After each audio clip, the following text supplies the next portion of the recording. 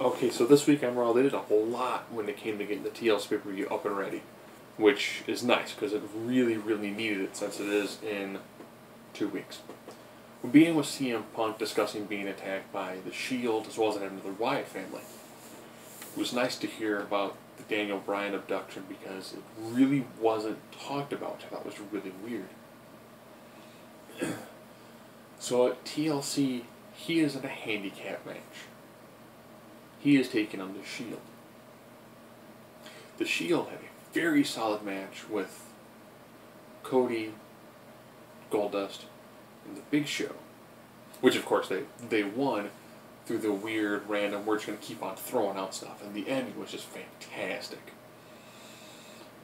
Goldust hit a superplex on Dean Ambrose while Seth Rollins was the legal man. Seth Rollins did a roll up from behind, 1, 2, 3, beautiful match. Great, chaotic, it really played to the Shield's strengths. Awesome match. Daniel Bryan took on Rowan. Good, nice back and forth.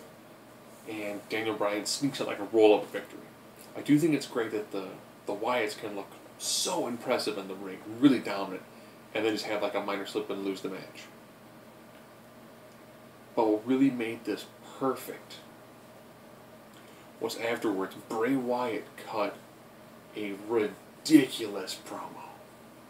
Bray Wyatt is going to be this generation's Mick Foley. Just fantastic promo about it. Daniel Bryan at TLC is taking on the Wyatts in a handicap match. Alright. Not bad, not bad. Dolph Ziggler continues his rivalry with Damien Sandow. Winner gets to face Big E and Langston. Of course, they've gone 1 for 1 in their bizarre specialty hardcore matches. This time, Damien Sandow gets the victory. He is headed to TLC to take on Big E Langston. Alright. The other half of the world's strongest tag team, Mark Henry, had a match where he took on Fandango. Pretty decent match to see Fandango and his style play up against Mark Henry, with Henry getting the victory. Alright, pretty good, pretty good. They continued the pseudo-tweener potential heel turn of Brodus Clay as Tons of Funk took on Xavier Truth, or R Woods, whatever they want to call the team of Xavier Woods and R Truth. And, you know, their match on SmackDown ended with Brodus Clay hitting a second rope splash, getting the pin on Xavier Woods. This time he missed it. In probably one of the most awkward La Magistral cradles I've seen in a long time, Xavier Woods is able to pin Brodus Clay. So a pretty decent match. I like the storyline they're going with there. I like how Brodus Clay, while still kind of dancing, is upset that someone else kind of showed him up last week. Different. That was pretty interesting. It's a unique, small story arc. The team of former Heyman guys, Ryback and Axel, or Ryaxel, or Kurtback, whatever they want to call them, took on the quagmired team of Kofi Kingston and The Miz. I say quagmired because Miz left Kofi Kingston high and dry. They then had a couple of matches where Miz was playing the role of the heel, but Miz had a show coming out on ABC Family, Christmas Bounty, and then he yucked it up with Michael Strahan, but he was still kind of a heel, but then he tag teamed with Kofi again. No idea if he's a heel or a face. I'm assuming he's a heel because after Kofi got pinned, he smacked him in the face, but it's just no idea what they're doing with those two guys. It just seemed really awkward.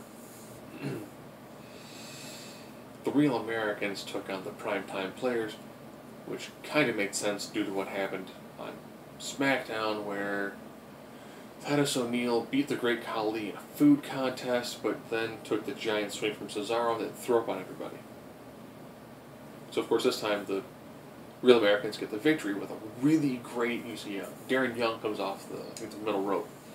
and eats a European uppercut. Great, 6 strong looking finish. 1, 2, 3. Real Americans get the victory. Worked well. Then a 6 Diva tag match where the Bellas teamed with Natalya to take on Summer Rae, Tamina, and AJ. AJ skipped around the ring till pretty much the end, where she was beaten by Natalya, which now means that TLC Natalya will take on AJ for the title. Okay, not bad. The match had some slobber to it, but all in all, not a horrible match. But what really, really dragged this episode of Raw down was since they were going to the contract signing for the title unification match at TLC, they kept on going back and forth between, the rivalry between John Cena and Randy Orton.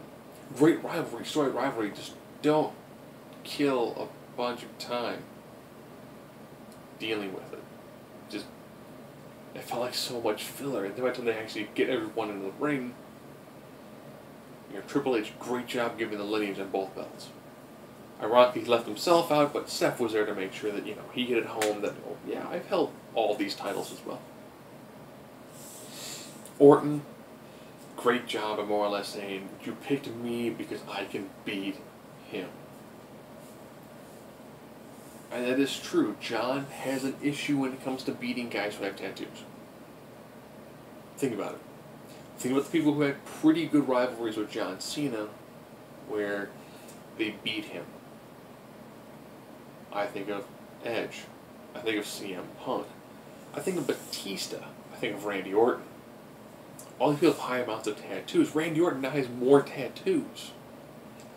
Now let's be kind of honest. When it comes to this match, and guess what? Their contract signing ended with them beating each other up. I know, it never happens when they do a contract signing that the two people will actually beat the daylights out of each other, with John being the victorious one.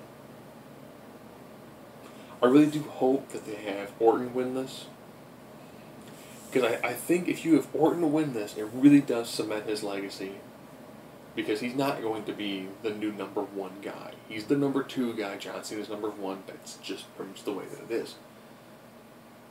Because I think if you put the belts on Orton, all of a sudden now the Authority has that really powerful champion they've been going for. If the belts go to Cena, then technically Cena has defeated absolutely everyone in every style of match, and has done every single thing you can do in his career. Then there's nothing left for him to do. If you give it to Orton, Orton then still kind of has to prove himself in the eyes of the Authority, as well as being the main heel for the shows. There's a lot more for Orton to try to do. With John Cena as the face, there is no one for him to face. There's no one for him to have that battle with. If you pull it on Orton still has unfinished business with quite a few other wrestlers. John doesn't. I think there's more mileage with putting the belt on Orton, and then having Orton hopefully hold on to the titles till probably WrestleMania, where he drops it.